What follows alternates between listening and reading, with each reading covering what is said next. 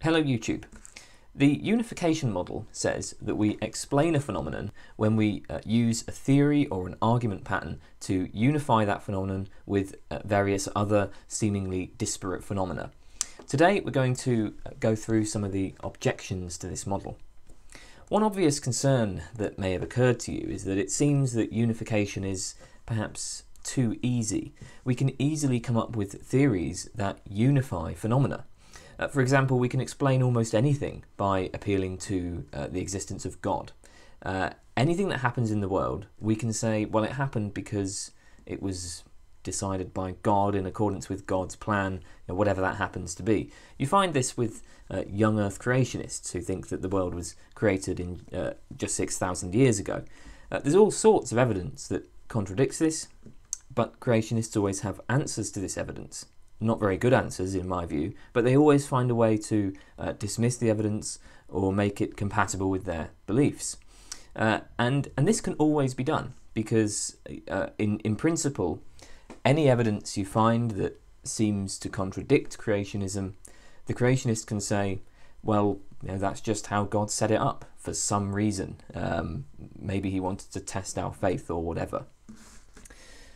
So remember that Kitcher says that the explanation is given by whatever theory is the best unifier. And the best unifier is whatever theory has the simplest premises but can be used to derive the most phenomena. It's whatever yields the most from the fewest.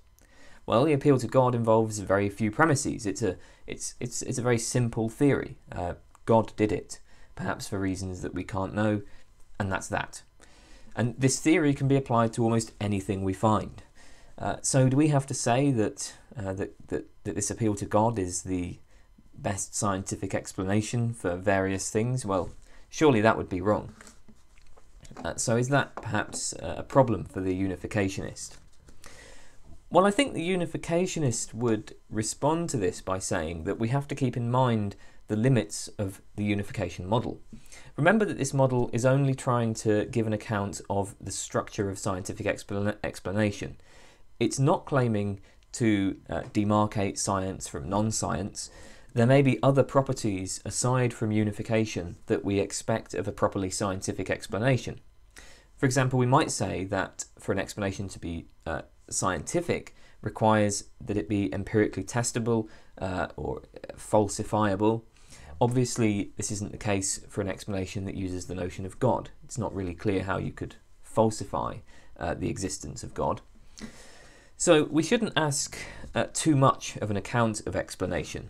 Any account of scientific explanation will need to be supplemented with an account of the scientific method or an account of what distinguishes scientific from non-scientific statements and so on. And this is, of course, what we focused on in the Philosophy of Science series, so you should go and watch that if you haven't already. So I'm not sure that this is all that serious of a problem for the unificationist. A second objection concerns Kitcher's answer to the flagpole problem. Recall that Kitcher says that the reason why we can use the height of the flagpole to explain its shadow but not vice versa, is because the what he calls the origin and development pattern of explanation is simpler and applies to far more phenomena than the shadow pattern.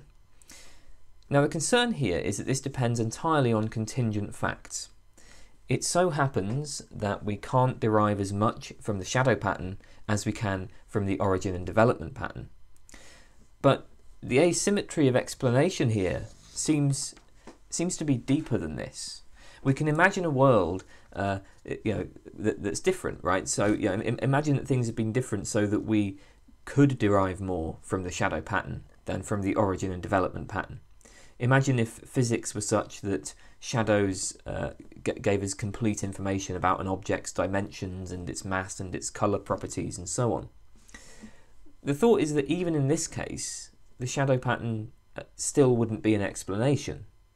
And of course, this is something that's captured in the causal model. The point is that the shadow is caused by the object. The shadow doesn't cause the object. And even if we were able to derive more about an object by appealing to its shadow than by appealing to how it originated and developed, that we wouldn't think that the shadow was explanatory. And so Kitcher's unification model doesn't capture this. Now, I think the main response to this particular point will be to question the legitimacy of the thought experiment. Can we really imagine a world where we could derive more facts about objects from their shadows than from their origin and development? I mean, that seems very difficult to imagine. Who's to say how explanation would work in such a bizarre world? Indeed, it's not clear that we would have a practice even resembling science in this world. In general, we have to be careful with thought experiments. It's very easy to stipulate situations that sound sensible initially, but that aren't really coherent on close analysis. And I would suggest that this world we're being asked to imagine, it's really not obvious at all how anything would work in this world. And that's incidentally one reason why a lot of contemporary philosophers of science think that we should pay close attention to actual scientific practice and look at how scientists actually work, rather than trying to imagine possible states of affairs for science. So that maybe answers the flagpole problem specifically, but there are, however, very similar difficulties here that we can't deal with so easily. So consider Newtonian mechanics. Just as we can use Newtonian mechanics plus the current positions of the planets to predict the orbits of the planets, we can use the same information to retrodict their orbits. So given the current distribution of mass in the solar system, we can derive facts about how the planets must have moved in the past. We can use the Newtonian argument pattern not just to show how planets will continue from certain positions, but also how those orbits, how those planets got into those positions in the first place. So it seems that this is a case of unification, but this doesn't seem to be an explanation, right? The thought is the present state of the solar system only explains its future states, not its past states. And the problem here is that the kind of argument pattern we would use in order to explain the future states of the solar system on the basis of its present state, we basically apply exactly the same argument pattern to derive past states of the solar system, but we wouldn't think that the present state of the solar system explains past states of the solar system.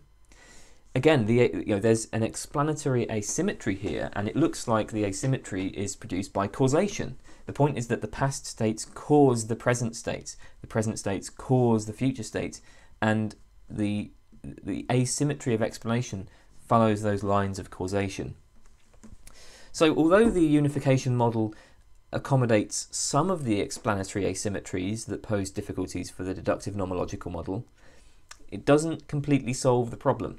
Of course, it is perhaps, I think, a bit more plausible in this case to just bite the bullet and say, well, maybe present state of the solar system does explain its past states. Again, that would be an extremely counterintuitive position, but I'm not sure whether it's quite bad enough to sink the unificationist model entirely.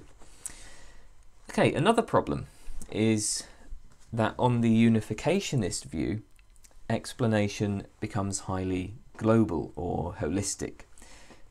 The best explanation is one that unifies many other phenomena. In fact, that's not just the best explanation, that is a requirement of explanation. Explanation requires that you take the thing to be explained, the explanandum, and unify it with many other phenomena. So to give an explanation of X depends on what we say about various other phenomena, A, B, C, D, etc., which may be apparently unrelated. There's no room here for what we might call merely local explanation, where we explain something without reference to other things. Now, of course, I should note that even on the unification model, we can admit that the appeal to other phenomena is usually only implicit. Usually when we give an explanation, we cite the general argument pattern, without applying that argument pattern to other cases. So we explain how a particular trait evolved by using the Darwinian natural selection argument pattern, and it's left implicit that this argument pattern applies to many other traits. Nevertheless, every explanation requires that it can be applied elsewhere, right? The power of any explanation depends on how that argument pattern relates to other phenomena that we're not explaining. So explanation is global, and there's a rather serious difficulty with this global approach, which is pointed out by Michael Strevens. Let's take Boyle's law, which we saw in the previous video. This claims that pressure is inversely proportional to volume. We want to explain why this is, right? Why does Boyle's law hold? Well, the answer was given by Daniel Bernoulli in the 1700s. As I noted in the previous video, to explain Boyle's law, we would appeal to the kinetic theory of gases, which treats gases as composed of tiny molecules, very rapidly moving in random directions and colliding with each other and colliding with the walls of the container and so on. We can in fact derive Boyle's law from the kinetic theory. We don't need to go into details. You can see just on an intuitive level how it works. If you reduce the volume, you're compressing the molecules into a smaller space. So there's a greater number of collisions with the wall of the container per unit area. On the other hand, if you increase the volume, then the molecules are going to be far more spread out, reducing the number of collisions per unit area. So that's how Bernoulli explained Boyle's law. Now, the unificationist says that the kinetic theory explains Boyle's law only because it can also be applied to explain other phenomena, such as Charles' law, Avogadro's law, Graham's law of effusion, Brownian motion, and so on. And the more of these phenomena that the kinetic theory applies to, the better an explanation it is of Boyle's law. So this is, I think, quite bizarre, right? We have to say that Bernoulli's explanation of Boyle's law in terms of the kinetic theory has become substantially more powerful as the kinetic theory has been applied elsewhere. It's not just, so we're not just saying that the kinetic theory itself has become more powerful. Rather, Bernoulli's explanation of Boyle's law has become more powerful. I mean, that just seems kind of wrong, right? I mean, are we really going to say that, you know, explaining Brownian motion gives us a deeper understanding of Boyle's law? And that's very strange, but it looks like the unificationist is committed to this, because, you know, the explanation of Boyle's law requires us to explain other phenomena like Brownian motion. I mean, surely we want to say that the quality of an explanation of Boyle's law depends on what that explanation says about pressure and volume. It doesn't depend on what it says about Brownian motion, which is something that is, you know, seemingly completely unrelated. I mean, another way to sort of see this problem is to suppose that when the kinetic theory was first proposed, Boyle's law was the only thing explained by it. It was the only thing that Bernoulli tried to explain by it. This is actually, I think, close to the truth. Originally, the kinetic theory was applied only to Boyle's law and a few other vaguer facts. But, you know, we can certainly imagine a situation where we have Boyle's law and, you know, we develop a theory just to explain Boyle's law. So, in this scenario, we've actually failed to provide an explanation, right? You know, if Bernoulli had proposed the kinetic theory merely to explain Boyle's law, he would have failed to explain anything. He simply would have failed to offer any kind of explanation whatsoever. The kinetic theory would only explain Boyle's law later, when other gas laws were derived from the theory. So, you know, we have this strange situation where the kinetic theory first fails to explain Boyle's law, right? And then later, the exact same theory and the exact same argument from that theory does explain Boyle's law, just because the theory is applied to some seemingly unrelated phenomena. That is a very bizarre result. a very strange result. One diagnosis, as it were, of this problem is suggested by Bradford Scow in his article Scientific Explanation. Scow says that Kitcher's model simply gets things the wrong way round, right? Kitcher analyses explanation in terms of unification, but Scow says, no, that's backwards. Unification should be analysed in terms of explanation. Scow says that there are many types of unification in science, but one very important way for a theory to unify phenomena is for that theory to provide explanations of many different phenomena. We say that a theory unifies phenomena when we can use that theory to answer many different why questions. Obviously, Kitcher couldn't accept this definition of unification, or his theory of explanation would become circular, right? I mean, Kitcher's theory would then say that we explain by unifying, and we unify by explaining. So that would, he obviously can't accept this this view. So in other words, what Scow suggests is that the reason the kinetic theory unifies apparently disparate phenomena, Boyle's law, Charles' law, Avogadro's law, right?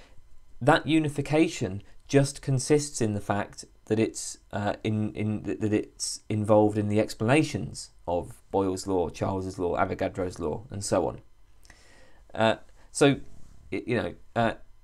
Again, imagine that Bernoulli proposes the kinetic theory, and when he proposes it, it only applies to Boyle's law. It doesn't apply to anything else. Well, we would be inclined to treat this as an explanation. Now, obviously we might say that it's a good explanation or a bad explanation. You can debate whether how effective an explanation it is, but it seems like that is an explanation. So we start off, Bernoulli proposes the kinetic theory merely to explain Boyle's law. Then later, the kinetic theory is used to explain Charles's law and Avogadro's law and Brownian motion. And here we now have unification. So Scow says, yes, Kitcher is right that explanation and unification are deeply connected, but explanation is prior, right? Explanation comes first, and then when you apply the same explanation to many different phenomena, that's when you have unification. And that, I think, does seem like a fairly intuitive analysis of how explanation and unification are related. Okay, a final problem is that unification in science occurs in many different ways, and not all forms of unification seem to have any real relation to explanation. For example, we might apply similar equations to different phenomena. Consider, for example, how Coulomb's law for electrostatic attraction and repulsion, which is on the left here, is structurally very similar to Newton's law for universal gravitation, which is on the right. Now, each has different constants. You've got K in Coulomb's law and G in Newton's law. And whereas Newton's law only describes attractive forces, Coulomb's law is concerned with both attractive and repulsive forces. Nevertheless, the mathematics here is very similar. Both are inverse square laws. In both cases, force is it is proportional to what produces the force. So that's charge in Coulomb's case and mass in Newton's. So there seems to be a kind of unification here, but it's not explanatory. And again, what's missing here is causation. Gravity and electricity do not share a common cause, as far as we know. We might say that the similarity between these laws is a happy coincidence. Now, I'm not sure whether this kind of example is really a persuasive objection to the unification theory. Remember that for Kitcher, unification involves deriving phenomena from certain argument patterns. So I think he would say, well, yes, there's a structural similarity between Newton's law and Coulomb's law, but that doesn't mean that we use the same argument pattern for deriving facts about gravitational forces and facts about electrical forces. There's more involved in the sciences of gravity and electricity than just these laws. So this isn't really the kind of unification that's relevant. Of course, on the other hand, we also saw that argument patterns can be more or less abstract, because whenever any argument pattern involves schematic sentences, and so the fact that there is this similarity in the case of these laws, you might say that's actually enough to say that there really is the same argument pattern here. So that's one kind of problem. Another rather different example of unification without explanation is the creation of a classification scheme. Consider classification schemes for ordering astronomical objects. I have a video on the debate regarding whether Pluto is a planet. It was once classified as a planet, but then in 2006 the IAU decided to demote it, and they proposed the following definition of a planet. So they say that a planet is a celestial body that, number one, is in orbit around the Sun, number two, is in hydrostatic equilibrium, and this basically just means that it has achieved sufficient mass to assume a spherical shape. And three, it has cleared the neighbourhood around its orbit. Clearing the neighbourhood means that it has become the dominant gravitational force in its orbital zone. There are no other large objects in its zone that orbit independently of it. Pluto fails this third criterion. There are a host of objects in the Kuiper belt orbiting independently of Pluto.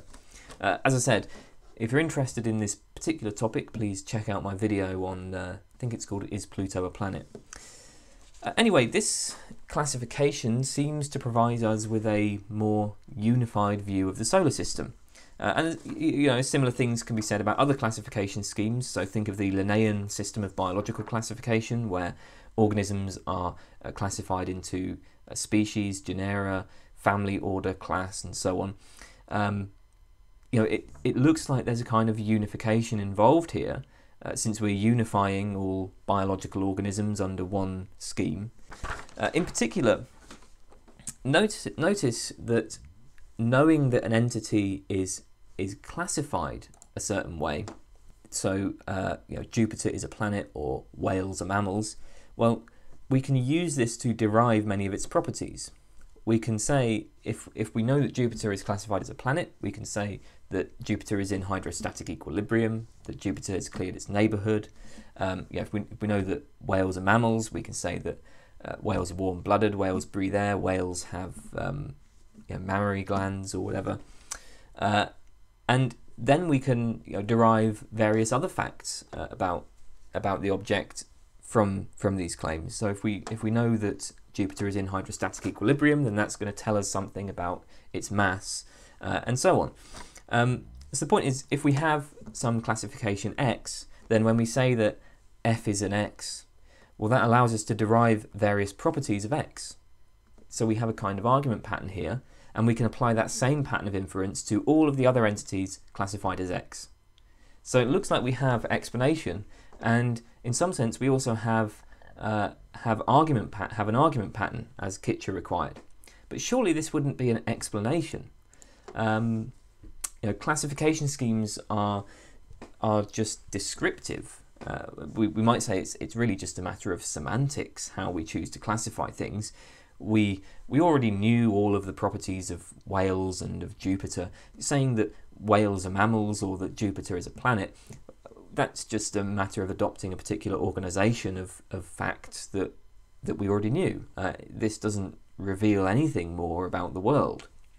The fundamental problem here, as is noted by James Woodward in the Stanford Encyclopedia article on scientific explanation, that the basic problem here is that Kitcher's conception of unification is really a matter of what Woodward calls information compression.